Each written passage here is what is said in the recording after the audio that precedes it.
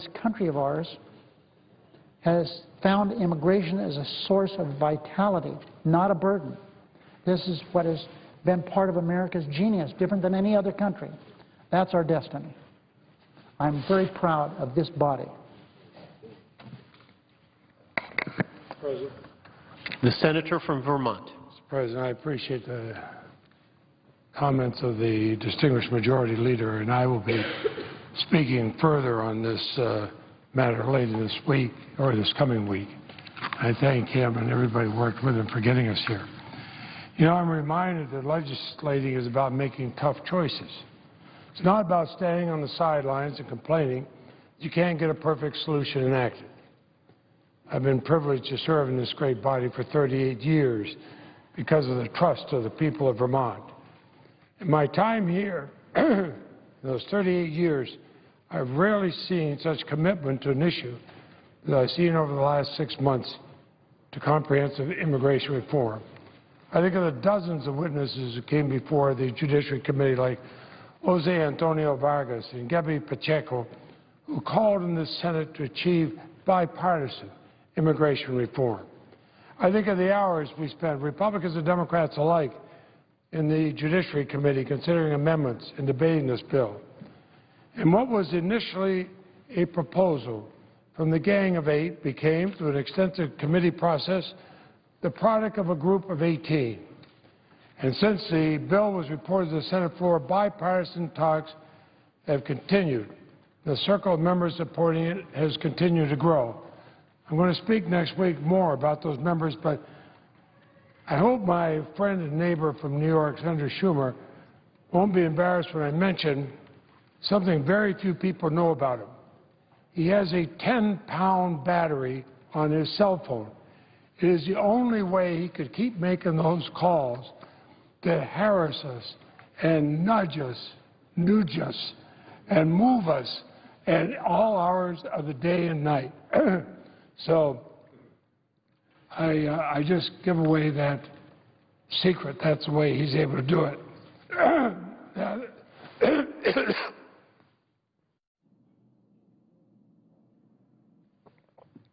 That and the fact he hasn't slept for several weeks. Now, senators have been negotiating for days, late into the night, trying to gain more Republican support for this important immigration reform legislation. Senators Hoeven and Corker have put together an aggressive package that will add new Republican support to our bipartisan effort, and for that progress I'm grateful. Now, it is an understatement to say this is not the amendment I would have drafted. Even some of the co-sponsors might not have. I'm disappointed in many parts of it. The modification to the Leahy amendment before us reads like a Christmas wish list for Halliburton. I'm sure there are federal contracting firms high-fiving at the prospect of all the spending demanded by some of our friends on the other side in this amendment. A litany of expensive services, technology, hardware mandated by this package is combined with the thing that bothers me, an inexplicable waiver of many of our normal contracting rules. That is a potential that we must watch out for waste and fraud. You know, it's astounding that we have not learned the hard lessons we learned in Iraq. All of us should remember the disgraceful conduct demonstrated by some private companies in Iraq, companies that will now be seeking contracts here, which was uncovered by the work of the Special Inspector General for Iraq. I believe all my friends, both Republicans and Democrats on this floor, will join with me in saying these border provisions are going to require significant congressional oversight, and I'd add oversight of the Inspectors General. Because when the Inspectors General looked in Iraq, that's when we found out what was going on. I worry that when many of my friends talk about border security, the high cost of these projects absent from the discussion. When we talk about programs that help children who live near the poverty line, or people who need medical research for what would otherwise be an incurable disease, then suddenly fiscal concerns are paramount. I think that we hear too much about spending money on the border, on one border, rather than come up with a comprehensive solution that takes pressure off that border. And this package is border security on steroids. Some are calling it a surge, and that military reference makes sense because it is going to militarize hundreds of American communities in the Southwest. But with a border surge, I say this as a compliment to my friends on the other side of the aisle, comes additional Republican support for the rest of the essential pieces to reunite families, to provide a path to citizenship for millions, and spur significant job growth in our country. And that I do support, and I thank all the senators, both Republicans and Democrats, help bring that about. One of the reasons I stayed as chairman of the Senate Judiciary Committee is because of this once-in-a-generation chance for us to truly reform our immigration system. It's a tragic problem. It calls out for a comprehensive solution. There are too many people, too many families kept apart because of our broken immigration system. There are too many people living in the shadows who should be allowed to gain their citizenship. We cannot fail. We owe it to them, to people like Jose and Gabby, and so many others, to get legislation passed. So while I do not agree with many of the border demands, I will support this modification amendment because I'm making the tough choice. It's better than not making progress toward passage of this critical bill. And again, I applaud the fact that I don't want anybody to mistake what I'm saying. There are many, many areas, both Republicans and Democrats, that come together that I do applaud, and I yield the floor.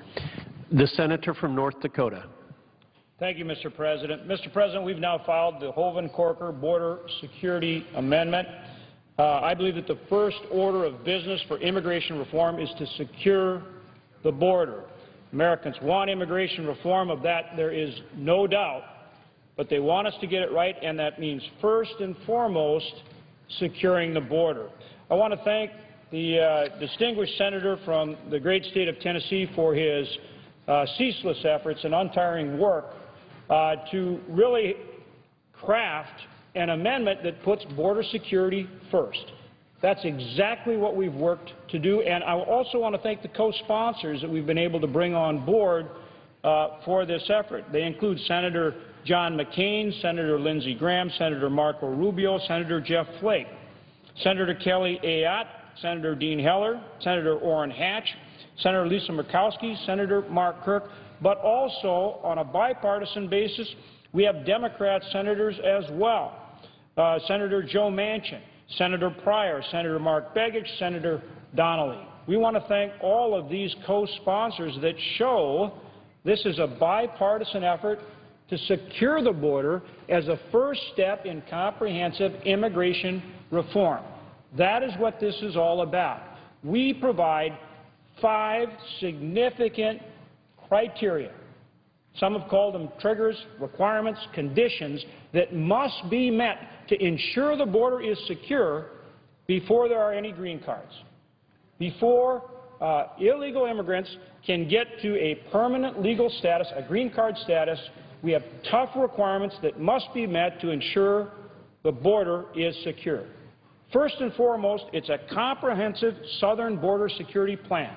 It's $3.2 billion worth of technology, planes, unmanned aircraft, sensors, all on the border, spelled out in this legislation that ensures that we have a secure border. That must be met before there are any green cards, and that's where we start. In addition, 20,000 more Border Patrol agents on the border to not only detect people trying to come across, but to turn them back. 700 miles of fencing on the border. These are things that Republicans have repeatedly asked for as part of securing the border. We put them right in the bill. In addition, we have to have a mandatory national E-Verify system in place and operating so that we enforce workplace law, so we not only have a secure border, but we take away the incentive to come here illegally because you won't be able to get a job. That, combined with a guest worker program that works, means then when people come, they come legally and they go back home. And finally, we have an electronic entry-exit system at all of the international airports and seaports. All of those things must be met before legal permanent resident status, before green card status. This is about securing the border first. Again, I want to particularly thank my distinguished colleague from Tennessee, Senator Corker, for all his hard efforts, as well as all of our co-sponsors on this legislation. We are reaching out to everybody, and we want to work together on a bipartisan basis. This is about securing the border first and doing comprehensive immigration reform and doing it right. And with that, I would like to yield the floor and again note the tremendous efforts of my distinguished colleague, the senator from Tennessee. The senator from Tennessee. Thank you, Mr. President. I want to reciprocate and talk about the wonderful leadership that the senator from North Dakota has provided. I have enjoyed working with him. I've enjoyed his foresight, his rationality, his reasoning, his common sense, all of the traits that he displayed as governor of the great state of North Dakota. And I want to thank him for the friendship and for the opportunity to work on a piece of legislation that, candidly, I'm more proud to have done what I've done over the last week than anything I've done since I've been in the United States Senate. So I want to thank you for that. I think I would just ask the people, I know we've had a lot of people on the floor that have criticized this legislation without reading it. I know it's been called a magic amendment. I would just say to people that care about border security, and obviously numbers of people on our side of the aisle care deeply about that, to read the bill. I want to thank the Majority Leader for his leadership in this effort, for his comments earlier. By filing cloture today on this amendment, it's going to give everybody in this body and in the nation to read this piece of legislation for 75 hours before the cloture vote occurs. So, Mr. Leader, I thank you for the process that you have put in place and for your comments. I want to thank the senator from New York. My last call last night at 12:33 was with him, and my first call early this morning was with him. I want to thank him for the way that he has worked with us to try to work through Republican sensibilities so that we have a bill that not only meets the needs of the Democratic side of the aisle, but we have a bill that meets the needs of the Republican side of the aisle, which is why we all came here. I want to thank him for his leadership and his earnest efforts in this regard. And I want to say that I believe, and we were talking about this earlier, I believe we do have a historic opportunity to deal with the issues of security that many of our citizens across the country care about, but at the same time allow 11 million people to come out of the shadows and work in the light and be a part of this great nation in a way that has dignity and respect. So I want to thank all involved. I want to again turn to the senator from North Dakota and thank him for his relentless efforts over the last 9 days. Tell him that I look forward to helping cause this to go across the finish line. And I know this is just the beginning. There are going to be some trials and tribulations, and there's going to be a lot of controversy. I understand that. But I think all of us came here to solve the big problems of our nation.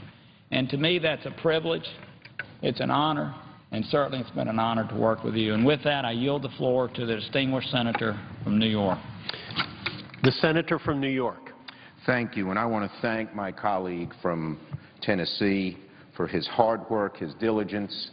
One of the hallmarks of a truly outstanding legislator is the ability to walk in the other person's shoes. It's something that we should all try to do, to see why the other side thinks differently than you and come to meet somewhere in the middle. That is what my good friend from Tennessee has done throughout the years he's been in the Senate, and he's had no finer moment, I completely agree, than this strong effort on immigration reform. I want to say the same about my colleague from North Dakota. I know for both of you, this is not easy. This is courageous. And you're doing the right thing for your country. And with that, there's a great deal of satisfaction. I want to thank our great leader. His steadfast, quiet style helps us get through just about anything in this body. He is my friend, and he is a great leader. I'm proud to serve under him. I want to thank the chairman of our committee as well for his steadfast leadership, and the other 7 members of the Gang of 8. We have come to become friends. We have argued with each other. We have bonded with each other. But most of all, We are united in this effort to make our nation better by fixing our broken immigration system. It's a wacky system. It turns away people who will create jobs and lets people cross the border who will take away American jobs. It makes no sense. And, Mr. President, we are now ready to move forward further with this amendment. The bipartisanship of comprehensive immigration reform, launched in January, continues to sail forward with the acceptance by the Gang of Eight of this Hoeven-Corker amendment. Let's make no mistake about it. Nothing in this amendment or the bill satisfies anyone completely. But together, the amendment and the bill provide a sturdy craft that will weather the upcoming storms we face and get us, finally, to our long-desired port, comprehensive immigration reform signed into law. It's easy, Mr. President, to focus on things, for people to focus on things they don't like in this bill. And that is what has sunk effort after effort after effort. Instead, I urge all my colleagues, from the most liberal to the most conservative, from the most Democratic to the most Republican, to look at the so many positive things in this amendment and this bill. The American people have told us over and over again that they will be fair and accept common-sense solutions for the 11 million living in the shadows and for future immigration reform if they're convinced there won't be wave after wave of future illegal immigration. And that is just what this bill does. That's why it's a turning point. This amendment, the offering of this amendment, is a turning point. We've always known there would be large numbers of Democrats to support final passage of this bill in the Senate, but this amendment gives us the real chance of getting a very significant number of our Republican colleagues. I believe a large bipartisan vote in this body will change the dynamic in the House to make them far more amenable to passing immigration reform. I believe a large bipartisan vote in this body will wake up our colleagues on the other side in the House, ask them to live up to their responsibility to fix our broken immigration system for the good of the country. Hopefully, as congressmen look how their senators voted, they will be influenced by it and take the same kind of courageous stand that the senators from Tennessee, North Carolina, North Dakota rather, and many others have taken. Mr. President, there have been three main objections to comprehensive immigration reform as we've moved forward. First, that the process wasn't going to be open. Second, that it was going to cost the taxpayers a lot of money. And third, that it would not close down our borders.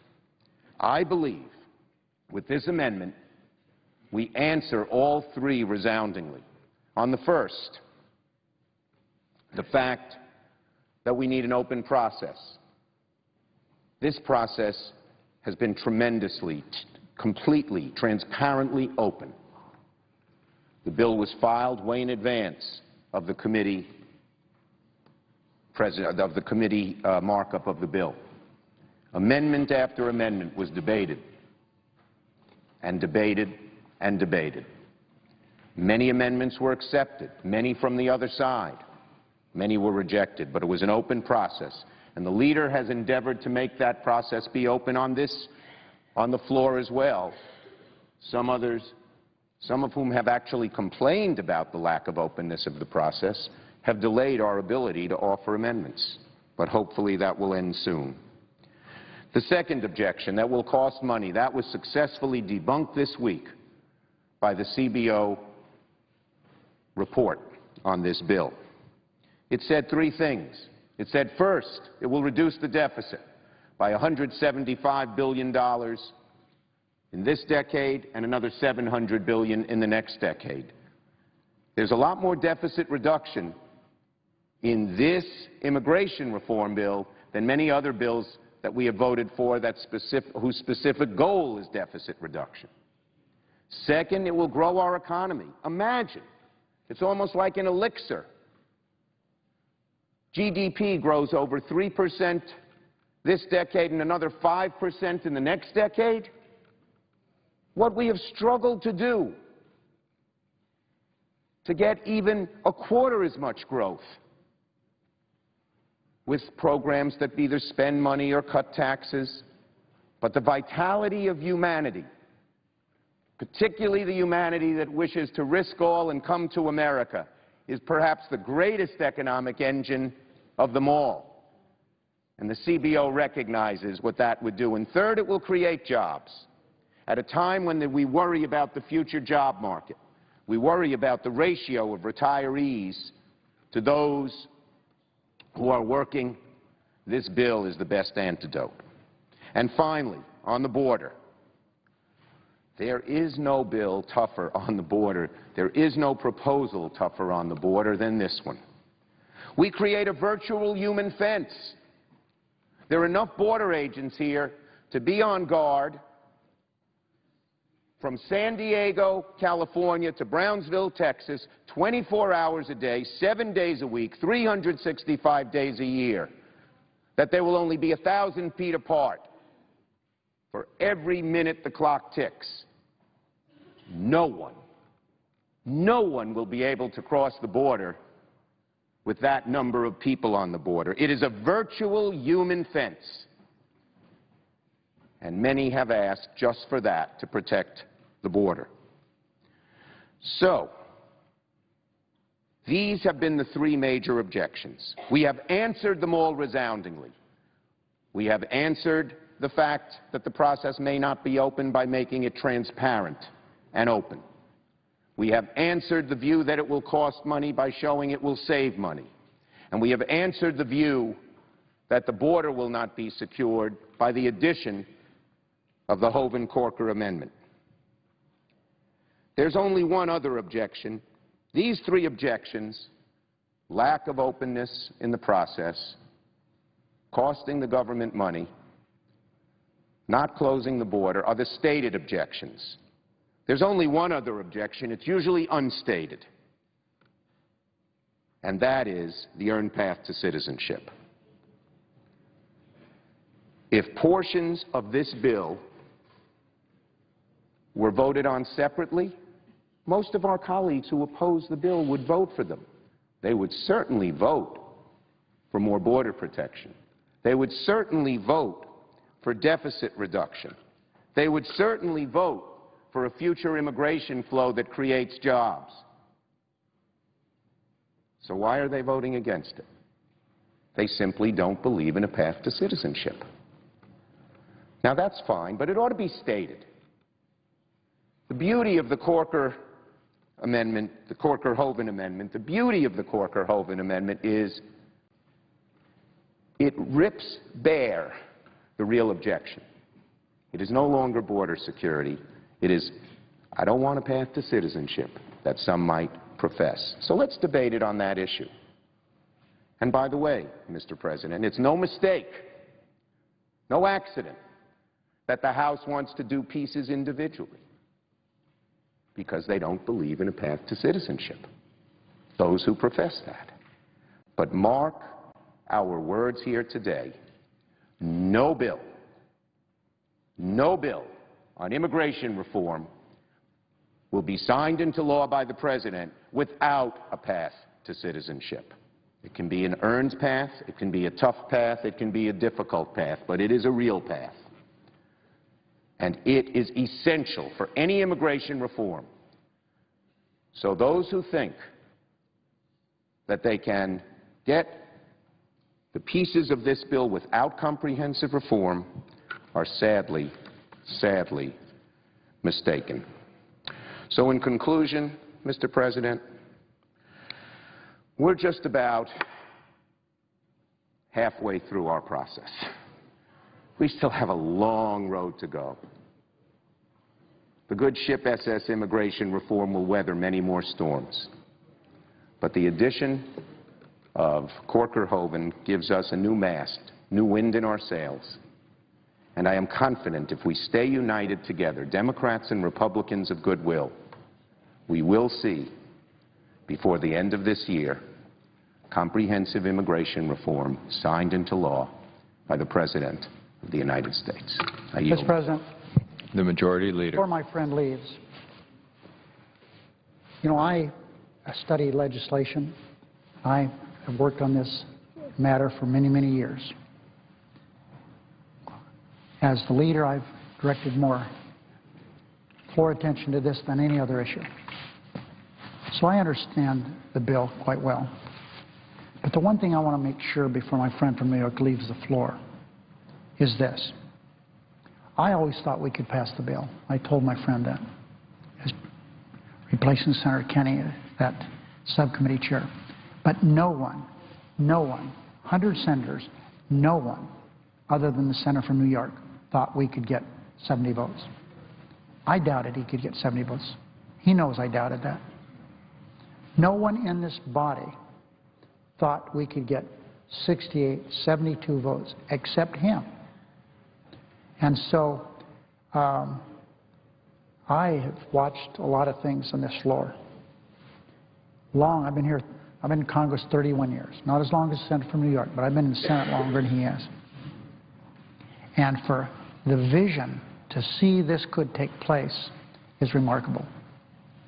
And I so admire his ability to hang tight when everyone was saying, leave this alone. Just get a bill passed. And he wasn't satisfied with that.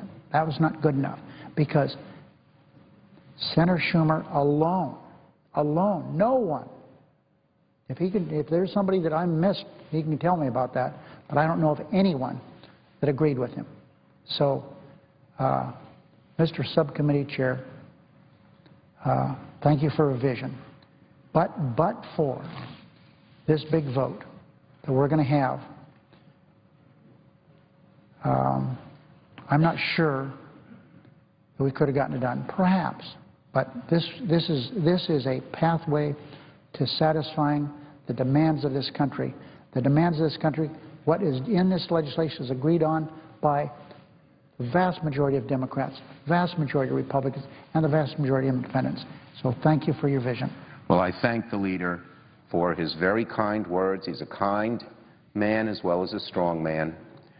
For being my friend and for being a great leader, I would just add one addendum. There were others who thought I could help put together a proposal that would get 70 votes, and we're not there yet. We're climbing each day, but we're not there yet. But I think we will get there, and those are my staff, who I thank.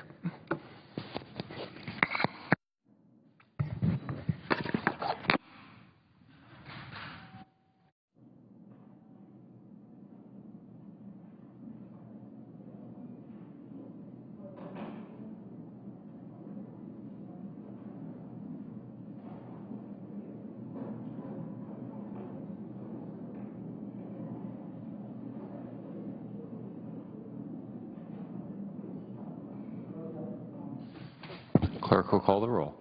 Mr. Alexander.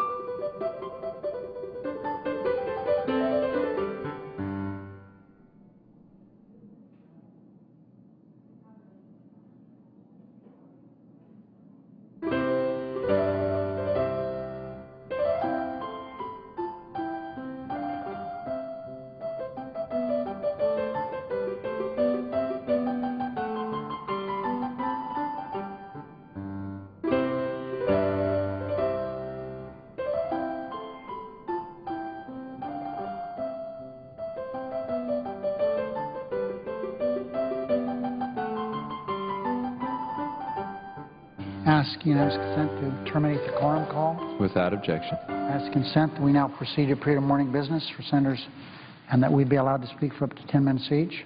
Without objection. I ask unanimous consent that a time be determined by me in consultation with Senator McConnell. The Senate proceed to executive session to consider calendar number 179, that there be 30 minutes for debate, equally divided in the usual forum. Following use or leading back at that time, the Senate proceed to vote with no any action or debate on the nomination.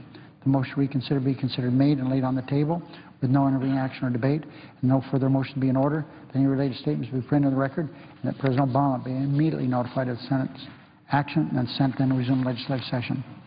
Without objection.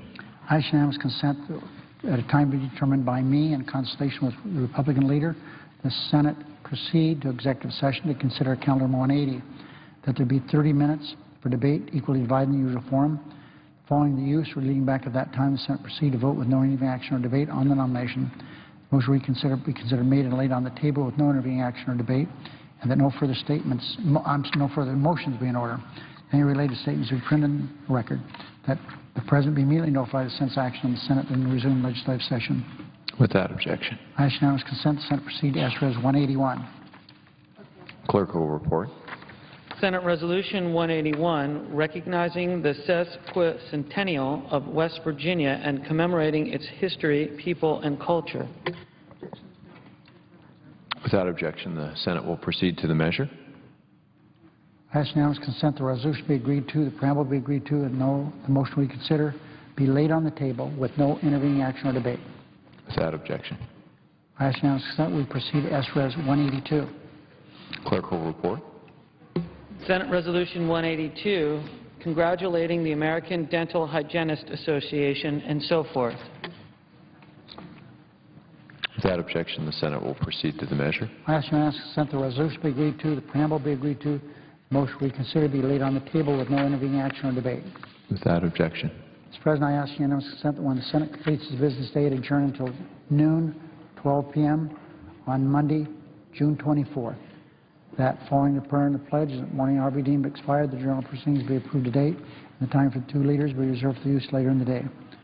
And that following any leader remarks, the Senate resume consideration of the immigration bill, and that the time until 5:30 be equally divided and controlled between the two managers of the designees. That the filing deadline for second-degree amendments to the Leahy Amendment number 1183 as modified be 4 p.m. on Monday. Without objection. So, Mr. President, at 5:30 on Monday, there will be a cloture vote on the Leahy Amendment. If there's no further business to come before the Senate, I ask that it adjourn under the previous order. The Senate stands adjourned until 12 noon on Monday, June 24th. The Senate's been working on the immigration bill. The measure increases border security and workplace enforcement, allows additional high and low-skilled workers into the country, and creates a 13-year path to citizenship for illegal immigrants. They're trying to clear amendments in an effort to avoid a weekend session. Senate Majority Leader Harry Reid has said the bill needs to be finished before the 4th of July break. The House is gone for the weekend. They return on Tuesday. Among the bills next week, offshore oil drilling and agriculture spending. You can see live House coverage on C-SPAN. You can learn more about the members of both the House and Senate in our Congressional Directory. It's a handy guide to the current